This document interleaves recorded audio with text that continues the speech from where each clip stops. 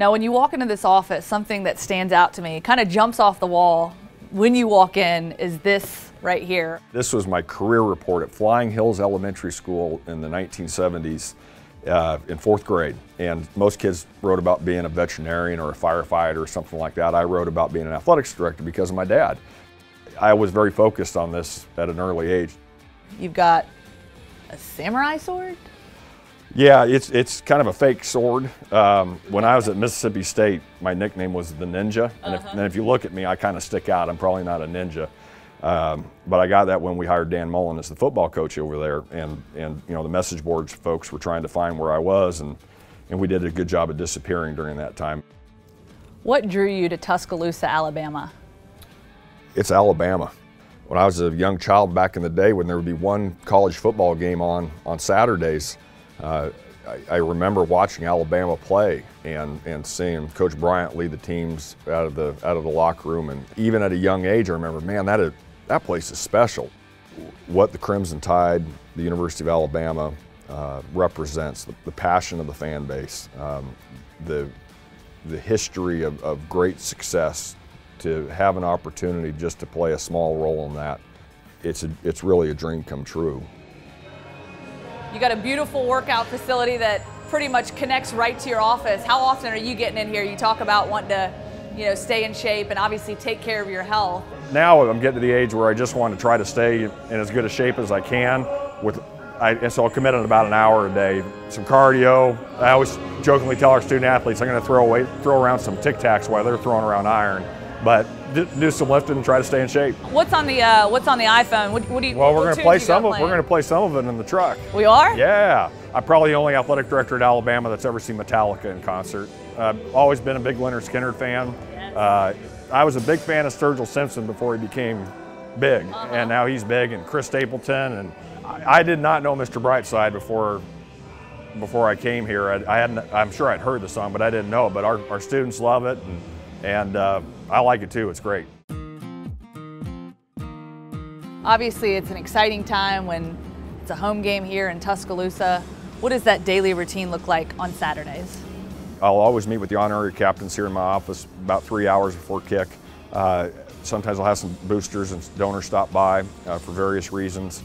And then a lot of times I actually like to walk to the game. So I'll leave my truck parked here and walk down there with our fans and talk to them and engage with them and see what's going on.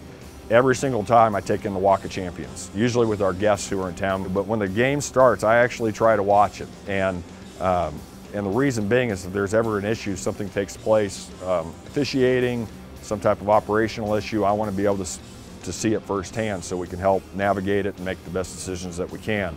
But it's a full day, and when I get done at the end of the day, I'm usually pretty tired. I almost feel like I've played, even though I certainly haven't. But it's a full day and it's a fun day. You've been part of another national championship. It was incredible to be along for the ride, and you know, a number of folks have said, "Hey, great job on winning the national championship." I said, "Man, I think this chair right here probably had as much to do with it as I did." But it was to watch. You know, we talk about the process here, and Coach Saban talks about the process. To watch that and get to see that firsthand was very remarkable. Did you ever envision yourself to be the boss of Nick Saban? I always say it's a partnership, and I want to tell you, he's been awesome. He and Miss Terry both have been so good from a communication standpoint. You know, and watching him as a leader, it's pretty remarkable. Watching the focus, the discipline. I mean, he's going to not only go down as a great college football coach, he's going to go down as one of the greatest coaches of all time of any sport. Hopefully he coaches for another 50 years, but when that time comes that he retires, that we're ready for that as well.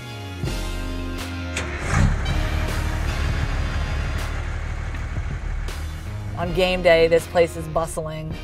What is that experience like for you when you see the amount of people, the amount of fans that are drawn to this one attraction on game day? It's special. There's no other way to describe it. The atmosphere, the pageantry, the pride that our campus, our everybody associated, our student body, our alumni base, our fans who didn't go to school here but have adopted and embraced the University of Alabama. It's very there's no other place like it. Alabama versus Auburn, what sets it apart? What sets it apart is 365 days a year. You are either Alabama or you're Auburn.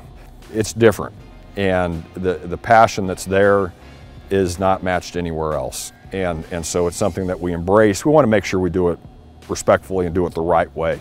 At the same time, too, we want to beat them in everything we do, and we want to do that for many years to come.